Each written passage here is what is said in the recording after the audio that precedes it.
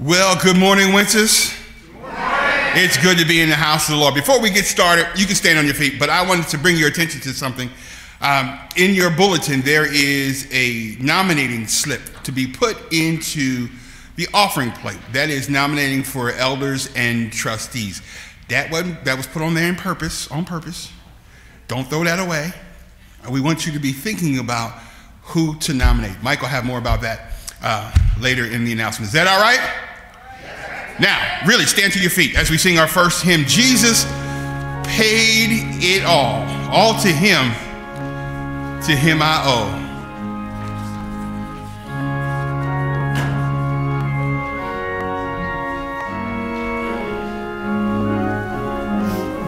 Together. I hear the Savior say, thy strength indeed is strong.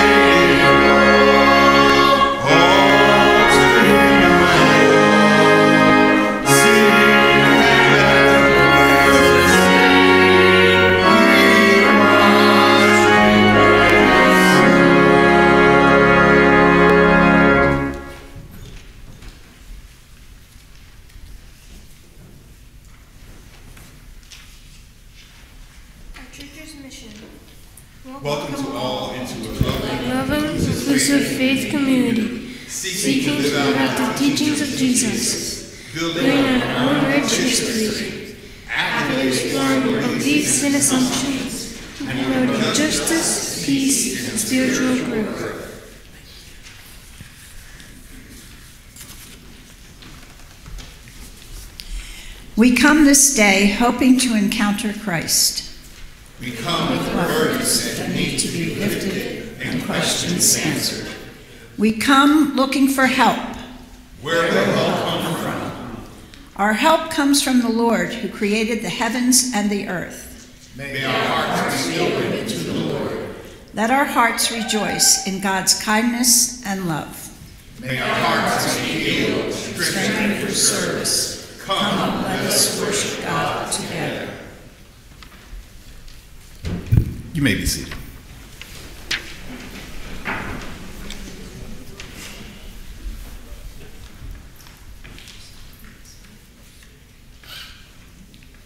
Good morning. Good morning. The Hebrew reading today comes from Joel chapter 2, verses 1 to 2 and 12 through 17. Blow the trumpet in Zion and sound the alarm on my holy mountain. Let all the inhabitants of the land tremble, for the day of the Lord is coming. It is near. A day of darkness and gloom, a day of clouds and thick darkness, like blackness spread upon the mountains, A great and powerful army comes. Their like has never been from of old, nor will be again after them in ages to come. Yet even now, says the Lord, return to me with all your heart, with fasting, with weeping, and with mourning. Rend your hearts, and not your clothing. Return to the Lord your God, for he is gracious and merciful, slow to anger, abounding in steadfast love, and relenting from punishment. Who knows whether he will not turn and relent and leave a blessing behind him, a grain offering and a drink offering for the Lord your God. Blow the trumpet in Zion, consecrate a fast, call a solemn assembly. Gather the people, consecrate the congregation, assemble the aged, gather the children, even infants at the breast. Let the bridegroom leave his room and the bride her canopy. Between the vestibule and the altar, let the priests, the ministers of the Lord, weep. Let them say, spare your people, O Lord, and do not make your heritage a mockery, a byword among the nations. Why should it be said among the peoples, where is their God?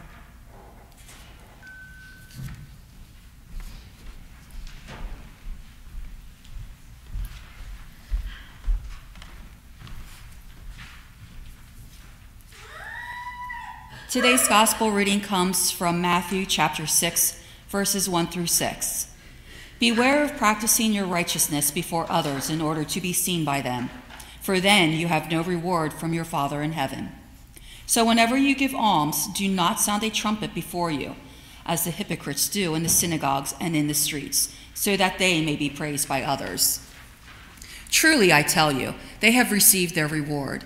But when you give alms, do not let your left hand know what your right hand is doing, so that your alms may be done in secret, and your Father who sees in secret will reward you.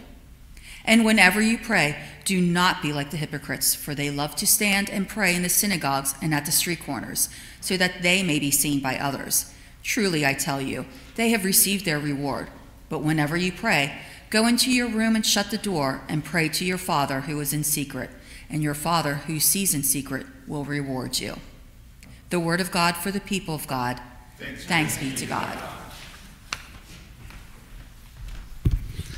Loving and gracious God, you do see all things.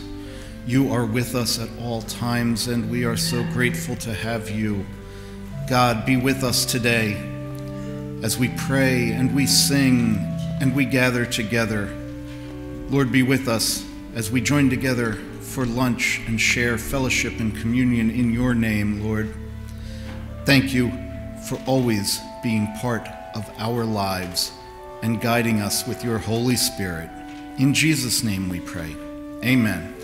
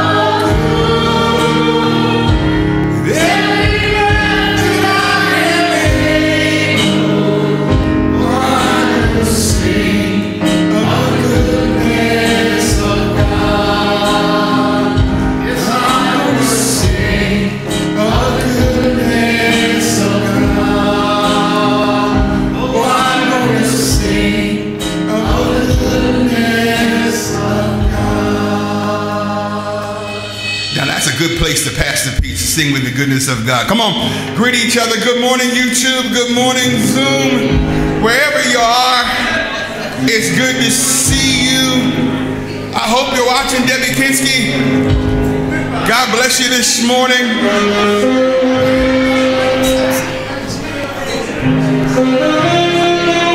God bless you.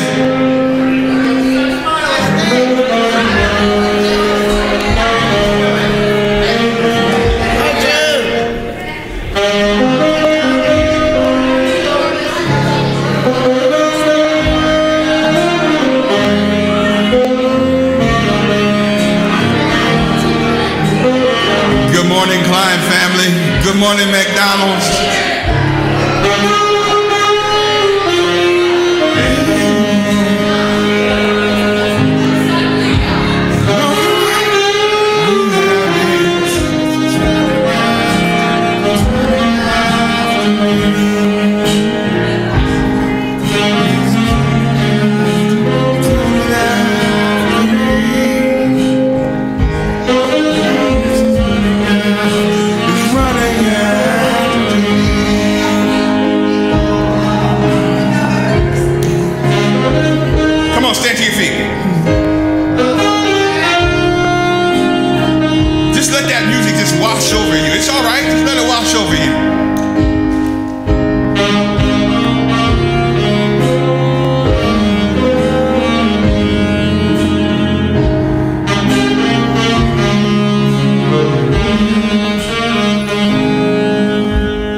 Let's do the Lord's Prayer together.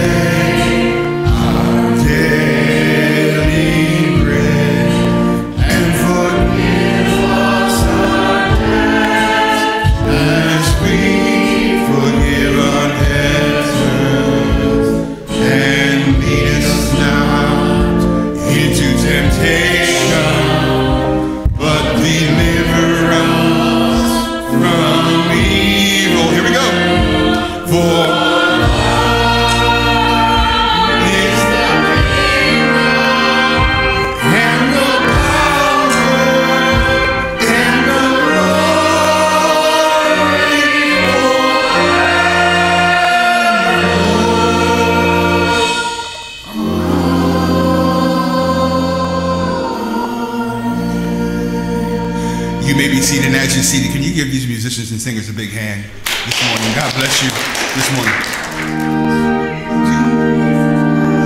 Jesus.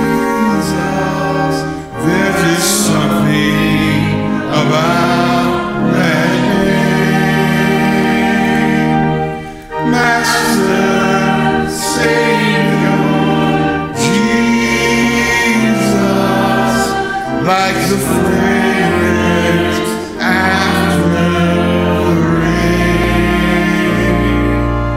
Jesus, Jesus, Jesus, then heaven and earth proclaim. Kings and kingdoms will all pass away, but there's something about that name. Come on, let's sing Jesus, Jesus together. Jesus, Jesus, Jesus. There's just something about that name. Master Savior, Master Savior, Jesus, it's like the rain after the rain. Jesus, Jesus, Jesus, let heaven and earth kings and kingdoms will all pass away, but there's something about that name. As you're still standing, let us read the scripture together, verses 1 through 7. 2 Corinthians, chapter 5, 1 through 7. And it says, let's go together. For we know that if the earthly tent we live in is destroyed, we have a building from God, a house not made with hands, eternal in the heavens. For in this tent we groan, longing to be further clothed with our heavenly dwelling. For surely when we have been clothed in it, we will not be found naked. For while we are in this tent, we groan under our burden, because we wish not to be unclothed, but to be further clothed, so that what is mortal may be swallowed up by life. The one who has prepared us for this very thing is God, who has given us the Spirit as down payment. So we are always confident, even though we know that while we are at home in the body, we are away from the Lord, for we walk by faith and not by sight. Gracious God, you have to help us now in this preaching moment. Speak to our hearts, speak to our minds. In Jesus' name we pray. Amen. Amen. You may be seated. You may be seated. Using as a thought this morning, walking by faith and not by sight. Now, I'm going to just tell you, I'm going to go a little slower this morning so y'all can keep up, right? You all right? A little slower. I'm going to need you to think through it with me, because we come to this moment just not to be preached to, but we come to think. Is that all right? We come to think. Now, I'm still going to need my amen corner. You all know who you are. So, let me start here. It is Lent, so we're beginning our journey to the cross. Is that right? However, I'm making a right at the light this week and jumping to the resurrection to confirm the thesis of this week's message. We are continuing our conversation around faith. Because if we're really going to understand the power of the cross in 2024, this Lenten season, then we have to grab hold tightly of this thing called faith. The Hebrew writer said that faith is made up of the things we hope for, but whose evidence we don't see or really perceive. As a point of reference, we considered Peter and his walk out on the water last week, concluding we serve the God of the impossible. There is nothing that God cannot do. Let me repeat that. There is nothing God cannot do. Now, I don't know about you, but I can say with confidence that my faith in God through Jesus Christ has provided me a way of escape, comfort, peace and joy when I found myself in a jam, in a tight squeeze, up against the wall, cornered between a rock and a hard place, worried, depressed, despondent, and distressed. Verse 7 of Paul's second letter to the Corinthians says, we walk by faith and not by sight. Now that sounds nice, but the why and the how does any of that work in reality? Verses 1 through 6 tries to frame it for us. Paul is trying to encourage the Corinthian church. He is essentially saying, even if our body is destroyed in the earth, if it decays, doesn't work properly, or for the sake of the gospel you lay it down, don't worry, because we have a home that is eternal in the heavens. Now, to fully grasp and believe what Paul is espousing, it will require faith, because you can't see heaven. You have to believe that there is a place prepared for us after this life. Let me see if I can continue to frame it up. Y'all still with me? Yep. Without a doubt, belief is a personal thing. No one, Wentz, can tell you what to believe. We'll say it again. No one can tell you what to believe. Not even God, and God intended it that way. We are free to believe whatever we want. The only thing you and I can't control are the consequences of that belief or unbelief. We can believe and accept that nothing can be done about the unmitigated gun violence, except that regular mass shootings in this country cannot be curbed. It's a normal and acceptable risk we just have to come to terms with, that we can be gunned down attending a parade, school, church, or just showing up at work. We can believe lies and watch climate change progress undeterred. We can believe January 6th was a peaceful protest that just got out of hand. We can believe black people exaggerate when conveying experience with modern day racism and policing.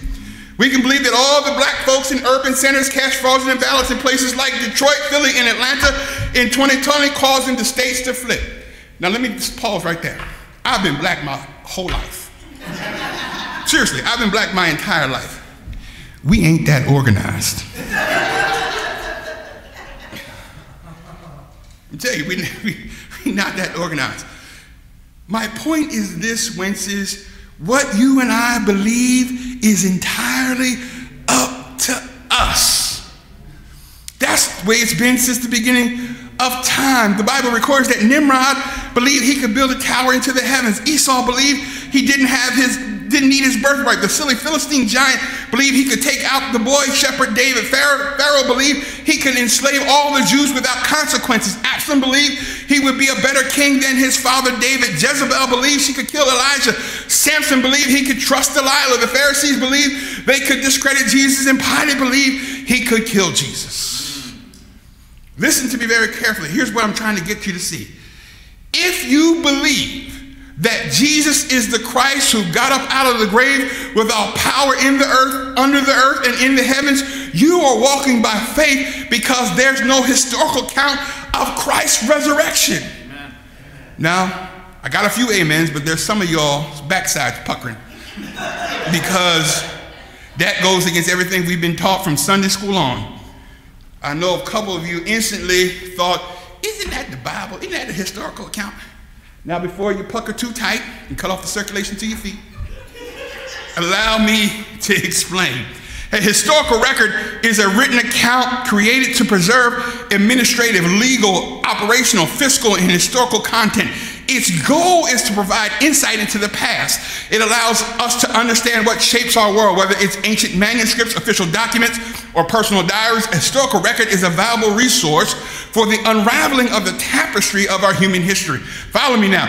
Historical records often reflect the bias and perspective of the writer. Sometimes they write with incomplete information. Sometimes they make mistakes or errors. Sometimes they write from memory or oral tradition with no facts to review. Sometimes their writing becomes worn or damaged, and historians who try to restore it may end up with differing interpretation. And even worse, sometimes historical records can be intentionally and altered or falsified. Still,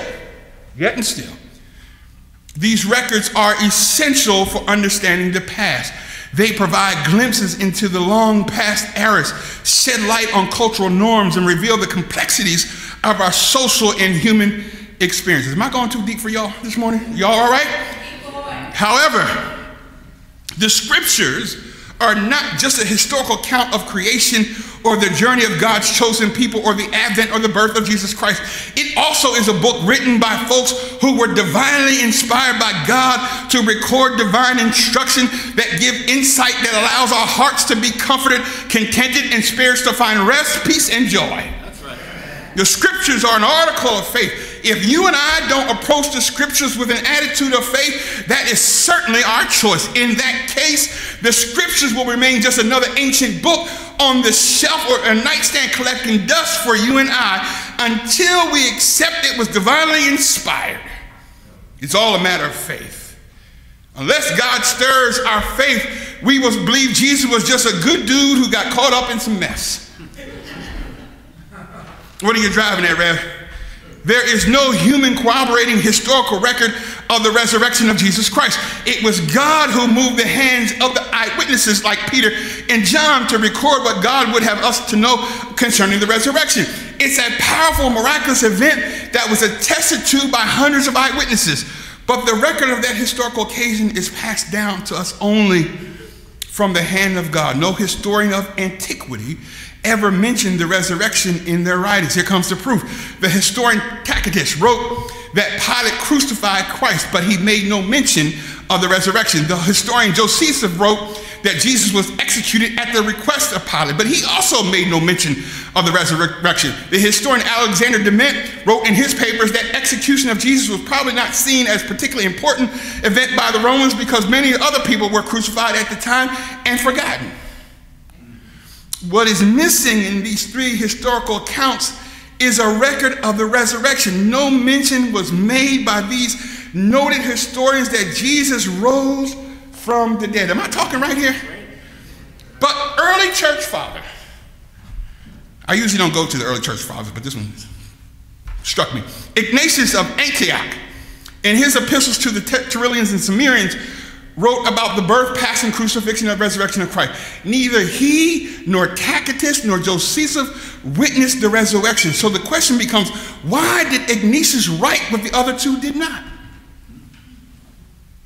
Ignatius was influenced by faith and not by sight.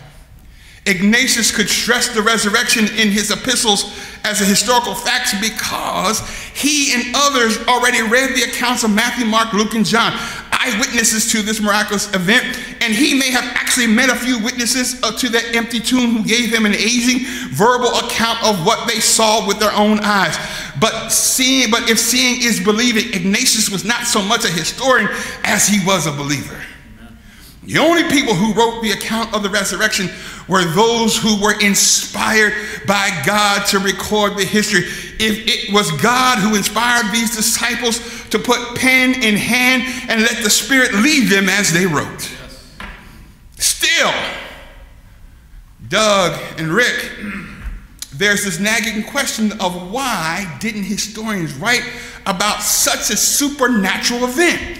Even if they weren't followers of Christ, they should have been compelled to write something about an empty tomb. If you heard something about somebody got out of the grave, surely you would write that down.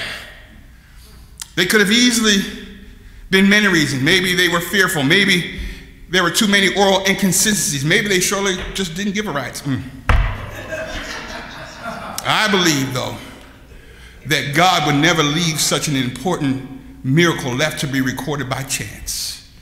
The resurrection was recorded by the moving of God's Spirit so that every person, man, woman, and child would have to believe by faith. Some of the New Testament writers were witnesses, but they still had to believe by faith. Even the disciples doubted in the days following the resurrection until Jesus appeared to them several times in the upper room, the garden, and on the road to Emmaus and the ascension. Hear me, Wentz.